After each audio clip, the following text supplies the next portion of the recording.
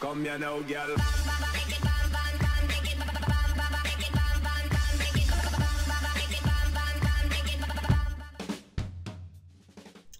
Hello and welcome to WhatsMap, your one-stop shop for everything workshop. I'm BonBonB and you're very, very welcome.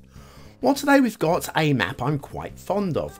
It's by a creator we've done twice in the past, back in episodes 578 and 743, where they got 9 and 10 stars. Today's map is going to feel like an 10, maybe 11 star map. It's going to feel about that, and that's a very solid score. Okay, it's not a medal winning map, but those sort of scores are very playable and very enjoyable maps to play on. The problem is this map is going to shoot itself in the foot, and it's going to shoot itself in the foot very early. On the plus side, with the knowledge I'm going to give you at the start of today's show, you'll be able to play this map without any concerns. But even so, we've got to plough on. And do you know how to plough on? Go on.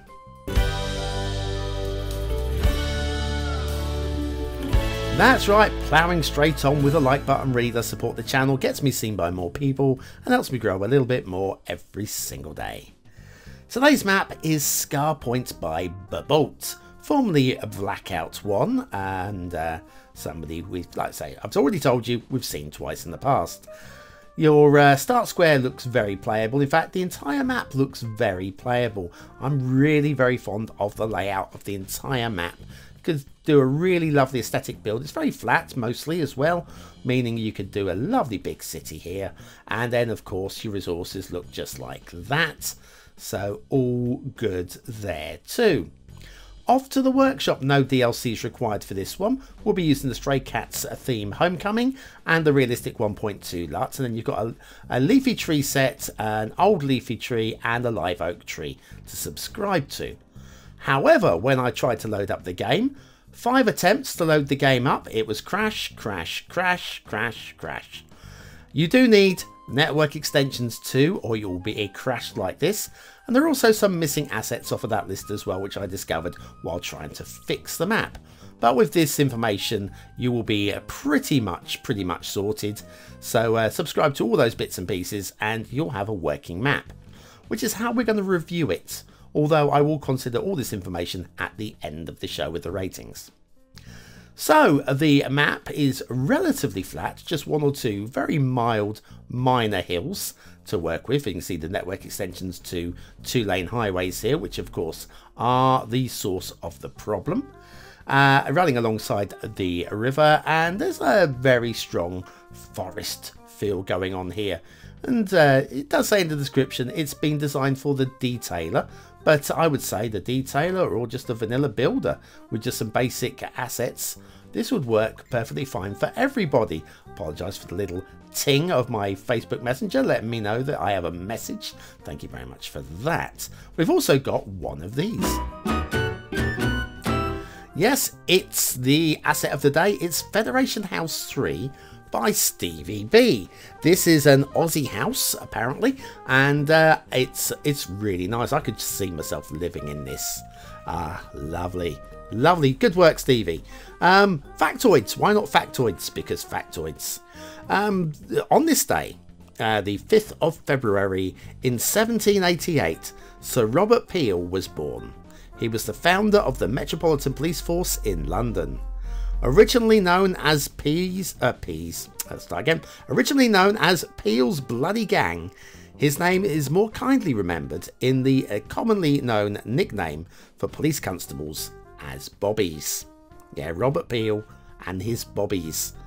So there we go, Sir Robert Peel, born on this day in 1788. I think he's passed on, but yeah, it's a good age, you know. Anyway, there we go. Federation House 3 by stevieb. That's a really lovely asset. Hopefully plenty more to come in that little range there. Now, we've followed the highway in. What we're going to do is we're going to follow the rail back out. Now, the highway does, or the roads go on a little bit further. But we'll do that in the second half of today's show because it gives us a chance to explore even further into the island. The rail is absolutely fine. It's one of these things that isn't on the list, but we do need it. Look at this. Look at just how glorious it is. The trees overhanging are fine because there's no catenaries on this rail, which which is to my preference. I got to say, I do prefer it. I'm in the catenary-free area down here in the south of the United Kingdom. But yeah, I know some of you do like them, and so you can replace them back if you like. Following the rail, no, the rail, following the coast, the river, that's what that thing's called, help, back off in towards the fog, which means we can take that intermission while I try and remember what the hell I'm doing here and try and get my words out in the right order. Intermission time. Want to add a custom hedge maze to your park but don't have the time to build one? Why not try BonBonB's modular hedge maze set? This guide will show you how to select and use the right units. Click the information button below.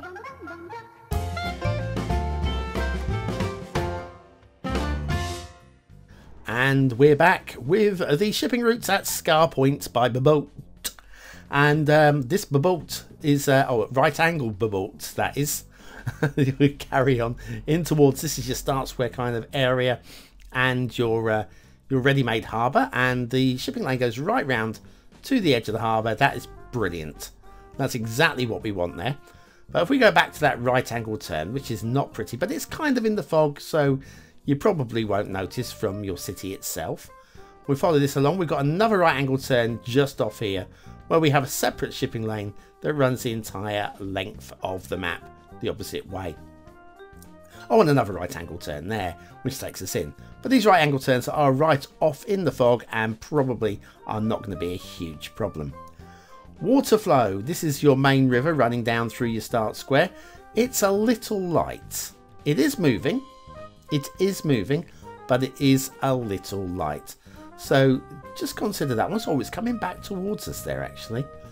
Where's that water running down from? Is that downstream as well? Right, so about here is a null point and potential for a bit of pollution there if you're pumping out sewage. Just something to consider.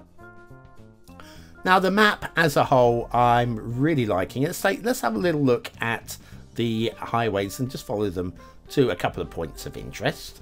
This first point of interest, you've probably already seen it, obviously there. We have got a perfunctory quarry. It's fine, doesn't really do anything exciting, but that's fine. Just adds a little bit of interest to the map. Without that, it'd just be a fairly boring, but plain map with no points of interest, really. We follow the road on here. This is quite nice. This then goes down through this little isthmus here and down onto this peninsula, where you've got a bridge goes across to this separate island, and then the road continues to a dead end right there, and that's fine. It just gets everything flowing across to that. That's a big island, that big old island. You could do some big stuff there. And we've got a main peninsula going on down there, lots of build space there, and we've got a secondary island and a smaller offshore island as well down here. Plenty of room to do all sorts of building, and you've got to feel it. You've got to really feel the map. But the thing is, what do you think of the map? Is it a 1-star map? Is it a 5-star map? Is it somewhere in between? Your vote really does count. We use it at the end of the month for the Viewers' Choice Top 10. Will this be one of the top 10 maps of the month? Only you can decide. What do I think? I think it's going to miss out. And it makes me sad to say that, because I feel this map. Aesthetically, it's okay. It's okay for me. It's kind of a high 3. But what I like about it is I like the overall design of the islands. And for me, that just pushes it up into 4 stars. Only just. It's a low 4. But for me, it is a 4-star map. So good work there. Detailing is okay across the board. There's nothing really wrong with it. It's high 3, low 4, sort of that kind of area. But with missing items from the workshop, I got to bring it back down to 2. It's a 2 stars for detail. Gameplay potential, network extensions 2 is missing. And so therefore it's broken, and in its current format it is completely unplayable because of this. So with that missing off of the workshop requirements, I have to give it a 1 star. So that's it. Scarr Point by bboatt. I like it, but it shot itself in the foot, as I did tell you at the start of today's show. And that's it. That is it. Thank you very much for watching, for commenting, for liking and for subscribing, and to all of my BonBon buddies over on Patreon for your continued support. You are truly the best. If you want your name on that list, head on over to patreon.com/BonBonB. Donate me $1 a month. It's not much. You can't even buy a cup of coffee with $1 these days, can you? And I will be much appreciative, and I'll even add your name to that list anyway. That's it from me. I'll catch you tomorrow. I've been BonBonB. You have been very, very welcome.